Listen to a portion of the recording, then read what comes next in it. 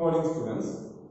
കഴിഞ്ഞ ക്ലാസ്സിൽ നമ്മൾ അക്കൗണ്ടിംഗ് എറേഴ്സ് അതിന്റെ ക്ലാസിഫിക്കേഷൻ ആണ് പഠിച്ചത്. ഇനി ഇന്ന് നമ്മൾ പഠിക്കുന്നത് റെക്ടിഫിക്കേഷൻ ഓഫ് എറേഴ്സ് ആണ്. അപ്പോൾ ഇവിടെ നമ്മൾ എറേഴ്സ് 4 വിഭാഗമായി തരംതിരിച്ചു. ആ എറേഴ്സ് നമ്മൾ ലൊക്കേറ്റ് ചെയ്ത് കഴിഞ്ഞാൽ കണ്ടുപിടിച്ച് കഴിഞ്ഞാൽ ഇനി അതെങ്ങനെയാണ് കറക്റ്റ് ചെയ്യുന്നത്, റെക്ടിഫൈ ചെയ്യുന്നത് എന്നാണ് നമ്മൾ പഠിക്കുന്നത്. When errors are located, they are to be rectified.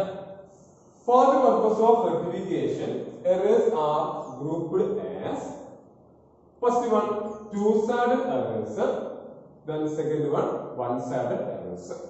For rectification ആവശ്യത്തിലേക്ക് വേണ്ടിയിട്ട് നമുക്ക് എറേഴ്സിനെ 2 ഗ്രൂപ്പാക്കി തരംതിരിക്കാം.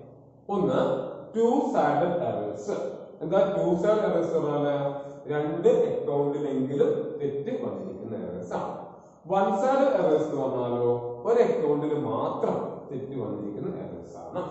അപ്പോൾ ഇവിടെ to side errors R rectified by passing A rectification entry by correcting or by entering the correct account and cancelling the wrong account. അപ്പൊ എന്താ പറയുന്നത്, to side errors നമുക്ക് rectify ചെയ്യാം, കറക്റ്റ് ചെയ്യാം. എങ്ങനെയാ കറക്റ്റ് ചെയ്യുന്നത്? ശരിയായ അക്കൗണ്ട് രേഖപ്പെടുത്തുക. അതായത് ഏത് അക്കൗണ്ട് ആണോ ഡെബിറ്റ് ചെയ്യേണ്ടത് അല്ലെങ്കിൽ ക്രെഡിറ്റ് ചെയ്യേണ്ടത് ആ അക്കൗണ്ട് ഡെബിറ്റോ ക്രെഡിറ്റോ ചെയ്യുക. ഇനി തെറ്റായിട്ട് ഏത് അക്കൗണ്ട് ആണോ ഡെബിറ്റ് ചെയ്തിരിക്കുന്നത് അല്ലെങ്കിൽ ക്രെഡിറ്റ് ചെയ്തിരിക്കുന്നത് അതിനെന്ത് ചെയ്യണം?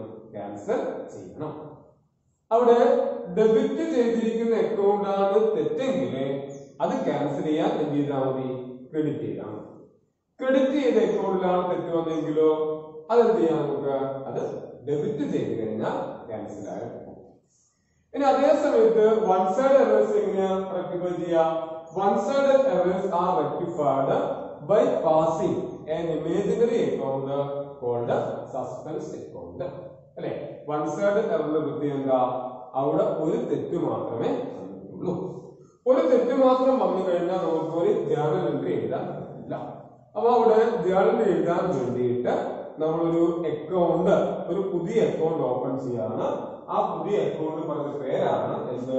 Suspense account. ഇനി നമുക്ക് സസ്പെൻസ് അക്കൗണ്ട് എന്താണ് എന്ന് പരിശോധിക്കാം. അപ്പോൾ നമ്മൾ പറഞ്ഞത് വൺ സൈഡ് എറേഴ്സ് റെക്ടിഫൈ ചെയ്യാൻ വേണ്ടി താൽക്കാലികമായി ഓപ്പൺ ചെയ്യുന്ന ഒരു അക്കൗണ്ട് ആണ് ഏത്? Suspense account.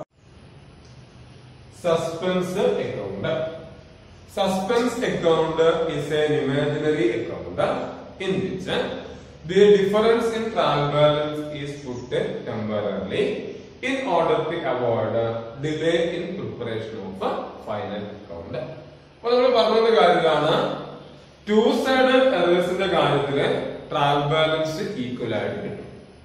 അതേസമയത്ത് വൺ സൈഡ് എറേഴ്സ് വന്നാലോ ട്രയൽ ബാലൻസ് ഈക്വൽ ആയിട്ട് വരില്ല. അപ്പൊ അവിടെ ഫൈനൽ അക്കൗണ്ട് തയ്യാറാക്കുമ്പോൾ കാലതാമസം നേരിടാം.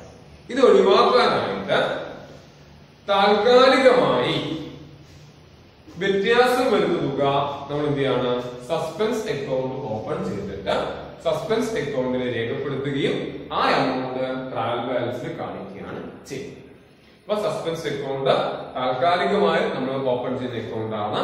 അത് പിന്നീട് ക്ലോസ് ചെയ്ത് പോകും. ഇനി നമുക്ക് അടുത്തത് എങ്ങനെയാണ് റെക്ടിഫൈ ചെയ്യുക, അതായത് റെക്ടിഫിക്കേഷൻ എൻട്രി ആണ് പഠിക്കുന്നത്. Rectification entry. The errors are rectified by passing journal entries. These journal entries are called rectification entries. അപ്പോൾ എറേഴ്സ് ലൊക്കേറ്റ് ചെയ്ത് കഴിഞ്ഞു. ഇനി ആ എറേഴ്സ് എന്ത് ചെയ്യണം? റെക്ടിഫൈ ചെയ്യണം, അതായത് കറക്റ്റ് ചെയ്യണം. ഈ എറേഴ്സ് റെക്ടിഫൈ ചെയ്യാൻ വേണ്ടിയിട്ട് നമ്മൾ രേഖപ്പെടുത്തുന്ന എൻട്രീസിനെയാണ് നമ്മൾ എന്ത് വിളിക്കുന്നത്? റെക്ടിഫിക്കേഷൻ എൻട്രി എന്ന് വിളിക്കുന്നത്. ഇനി ഇതില് 2 തരത്തിലുള്ള എറേഴ്സ് ആണ് നമ്മൾ പറഞ്ഞിരിക്കുന്നത്. അതായത് ടു സൈഡ് എറേഴ്സും അതുപോലെ തന്നെ വൺ സൈഡ് എറേഴ്സും. ഇതില് ടു സൈഡ് എറേഴ്സ് എങ്ങനെ റെക്ടിഫൈ ചെയ്യാം, അതുപോലെ തന്നെ വൺ സൈഡ് എറേഴ്സ് എങ്ങനെ റെക്ടിഫൈ ചെയ്യും. അപ്പൊ ടു സൈഡ് എറേഴ്സ് റെക്ടിഫൈ ചെയ്യാൻ വേണ്ടിയിട്ട് നമ്മൾ എന്ത് ചെയ്യാണ്, ഡയറക്റ്റ് ആയിട്ട് ഒരു ജേണൽ എൻട്രി എഴുതുന്നു. വൺ സൈഡ് എറേഴ്സ് റെക്ടിഫൈ ചെയ്യാനായിട്ട് നമ്മൾ എന്ത് ചെയ്യാണ്, സസ്പെൻസ് അക്കൗണ്ട് സഹായത്തോടു കൂടി ഒരു എൻട്രി എഴുതുകയാണ്. ഇനി നമുക്ക് നേരത്തെ പറഞ്ഞിരിക്കുന്ന എക്സാമ്പിൾ, ആ എക്സാമ്പിളില് റെക്ടിഫിക്കേഷൻ എൻട്രി എങ്ങനെയാണ് എഴുതേണ്ടതെന്ന് നോക്കും. അപ്പൊ നേരത്തെ നമ്മൾ പറഞ്ഞ ഒന്നാമത്തെ എക്സാമ്പിൾ ഇതായിരുന്നു. എന്തായിരുന്നു? Purchase of machinery four ₹25,000 debited to purchase account. Purchase of machinery four ₹25,000 debited to purchase account. ആദ്യം എന്താണ് തെറ്റ് എന്ന് മനസ്സിലാക്കുക. 25,000 രൂപക്ക് മെഷീനറി വാങ്ങി അത് പർച്ചേസ് അക്കൗണ്ടിൽ ഡെബിറ്റ് ചെയ്തു. മെഷീനറി ആണ് വാങ്ങിയത്, മെഷീനറി അക്കൗണ്ട് ആണ് ഡെബിറ്റ് ചെയ്യേണ്ടത്. മെഷീനറി അക്കൗണ്ട് ഡെബിറ്റ് ചെയ്തതിന് പകരം എന്ത് ചെയ്തു, പർച്ചേസ് അക്കൗണ്ട് ഡെബിറ്റ് ചെയ്തു. ഇനി നമ്മൾ എന്താ ചെയ്യേണ്ടത്, ഏത് അക്കൗണ്ട് ആണോ ഡെബിറ്റ് ചെയ്യേണ്ടത് ആ അക്കൗണ്ട് ഡെബിറ്റ് ചെയ്യുക. തെറ്റായി ഏത് അക്കൗണ്ട് ആണോ ഡെബിറ്റ് ചെയ്തിരിക്കുന്നത് ആ അക്കൗണ്ട് ക്യാൻസൽ ചെയ്യുക. അതായത് ഇവിടെ ഡെബിറ്റ് ചെയ്യേണ്ട അക്കൗണ്ട് മെഷീനറി അക്കൗണ്ട് ആണ്, തെറ്റായി ഡെബിറ്റ് ചെയ്തിരിക്കുന്നത് പർച്ചേസ് അക്കൗണ്ട് ആണ്. ഇനിയോ നമ്മൾ എന്ത് ചെയ്യാം, മെഷീനറി അക്കൗണ്ട് ഡെബിറ്റ് ചെയ്യുക, പർച്ചേസ് അക്കൗണ്ട് എന്ത് ചെയ്യണം, ക്രെഡിറ്റ് ചെയ്യുക. അപ്പൊ എങ്ങനെയാണ് നമ്മൾ എഴുതുന്നത്, machinery account to purchase account. ഇനി ഒരു നറേഷൻ നമ്മൾ കൊടുക്കുക, purchase of machinery wrongly debited in purchase account, the error is rectified. അപ്പൊ ഇത് എന്താണ്, എറർ ഓഫ് പ്രിൻസിപ്പിൾ ആണ്. എറർ ഓഫ് പ്രിൻസിപ്പിൾ നമ്മൾ റെക്ടിഫൈ എന്താ ചെയ്തത്, ഏത് അക്കൗണ്ട് ആണോ ഡെബിറ്റ് ചെയ്യുന്നത് ആ അക്കൗണ്ട് ഡെബിറ്റ് ചെയ്തു, തെറ്റായി ഡെബിറ്റ് ചെയ്തിരിക്കുന്ന അക്കൗണ്ട് ക്രെഡിറ്റ് ചെയ്തു. ഇനി രണ്ടാമത്തെ എക്സാമ്പിൾ ഇതാണ്, repairs to building ₹10,000 debited to building account. Repairs to building debit ചെയ്യുന്ന അക്കൗണ്ട് ഏതാ, റിപ്പയേഴ്സ് അക്കൗണ്ട് ആണ്. പകരം ഏത് അക്കൗണ്ട് ആണ് ഡെബിറ്റ് ചെയ്തത്, ബിൽഡിംഗ്സ് അക്കൗണ്ട് ആണ് ഡെബിറ്റ് ചെയ്തത്. അപ്പൊ എന്താ അവിടെ തെറ്റ് വന്നത്, റിപ്പയേഴ്സ് അക്കൗണ്ട് ഡെബിറ്റ് ചെയ്യുന്നതിന് പകരം ബിൽഡിംഗ്സ് അക്കൗണ്ട് ഡെബിറ്റ് ചെയ്തു. ഇനി അതെങ്ങനെ നമ്മൾ കറക്റ്റ് ചെയ്യാം, പറഞ്ഞു, യെസ്, റിപ്പയേഴ്സ് അക്കൗണ്ട് ഡെബിറ്റ് ചെയ്യുക, എന്നിട്ടോ ബിൽഡിംഗ്സ് അക്കൗണ്ട് ക്രെഡിറ്റ് ചെയ്യുക, അല്ലെ. അപ്പൊ രണ്ടാമത്തെ എൻട്രി ഇതാണ്, repairs account to buildings account. Repairs to building wrongly debited to building account, error rectified. ഇനി മൂന്നാമത്തത്, sale of furniture four ₹1,000 credited to sales account. അവിടെ ഫർണിച്ചർ ആണ് സെയിൽ ആക്കിയിരിക്കുന്നത്, പക്ഷെ നമ്മൾ ക്രെഡിറ്റ് ചെയ്തിരിക്കുന്ന അക്കൗണ്ട് ഏതാണ്, സെയിൽസ് അക്കൗണ്ട് ആണ്. ഫർണിച്ചർ അക്കൗണ്ട് ക്രെഡിറ്റ് ചെയ്യുന്നതിന് പകരം എന്ത് ചെയ്തു, സെയിൽസ് അക്കൗണ്ട് ക്രെഡിറ്റ് ചെയ്തു. ഇനി അതെങ്ങനെയാ കറക്റ്റ് ചെയ്യാം, യെസ്, ക്രെഡിറ്റ് ചെയ്യേണ്ട അക്കൗണ്ട് ഫർണിച്ചർ അക്കൗണ്ട് ക്രെഡിറ്റ് ചെയ്യുക, തെറ്റായി ക്രെഡിറ്റ് ചെയ്തിരിക്കുന്ന സെയിൽസ് അക്കൗണ്ട് ക്യാൻസൽ ചെയ്യാനായിട്ട് ഡെബിറ്റ് ചെയ്യുക.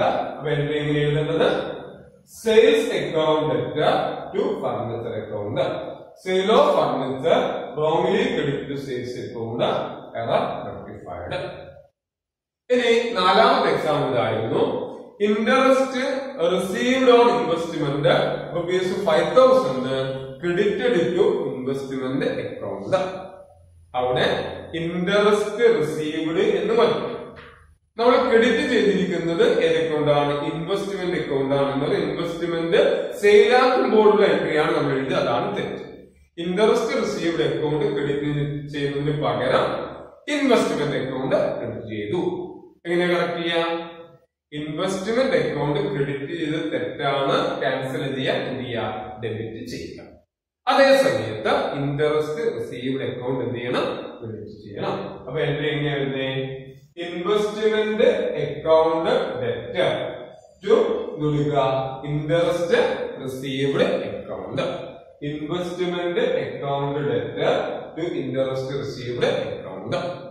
ഇനി അഞ്ചാമത്തത് എന്താ പറഞ്ഞേ, rent paid to land load ₹1,500 debited to land load account. Rent paid to land load. അവിടെ നമ്മൾ ശ്രദ്ധിക്കേണ്ടത് റെന്റ് പെയ്ഡ് എന്ന് പറയുമ്പോൾ ഡെബിറ്റ് ചെയ്യേണ്ടത് റെന്റ് അക്കൗണ്ട് ആണ്. പകരം അവിടെ ഡെബിറ്റ് ചെയ്തിരിക്കുന്നത് ഏതാണ്? ലാൻഡ് ലോഡ് അക്കൗണ്ട് ആണ്. റെന്റ് അക്കൗണ്ട് ഡെബിറ്റ് ചെയ്യുന്നതിന് പകരം ലാൻഡ് ലോഡ് അക്കൗണ്ട് ഡെബിറ്റ് ചെയ്തു. എങ്ങനെ റെക്ടിഫൈ ചെയ്യാം? പറഞ്ഞു. യെസ്, റെന്റ് അക്കൗണ്ട് ഡെബിറ്റ് ചെയ്യുക, എന്നിട്ടോ ലാൻഡ് ലോഡ് അക്കൗണ്ട് പിടിക്കുക. ഓക്കെ, അപ്പൊ ഇവിടെ നോക്കിയേ, rent account debit to land load account, rent paid wrongly debited to landlord account, error rectified. ഇനി അടുത്തത് ആറാമത്തെ അല്ലെ. ആറാമത്തെ എക്സാമ്പിൾ ഇതായിരുന്നു. Cash withdrawn for personal use ₹1000 debited to sundry expense account. നമുക്കറിയാം cash withdrawn for personal use. Personal use എന്ന് പറയുന്ന account പേര് ഡ്രോയിങ്സ് അക്കൗണ്ട് അല്ലെ. ഡ്രോയിങ്സ് അക്കൗണ്ട് ആണ് ഡെബിറ്റ് ചെയ്യേണ്ടത്. ഡ്രോയിങ്സ് അക്കൗണ്ട് ഡെബിറ്റിന് വരെ ഏത് അക്കൗണ്ട് ഡെബിറ്റ് ചെയ്തിരിക്കുന്നത്? സൺട്രി എക്സ്പെൻസ് അക്കൗണ്ട് ആണ് ഡെബിറ്റ് ചെയ്തിരിക്കുന്നത്. അപ്പോൾ നമ്മൾ കറക്റ്റ് ചെയ്യുമ്പോൾ എന്ത് ചെയ്യണം?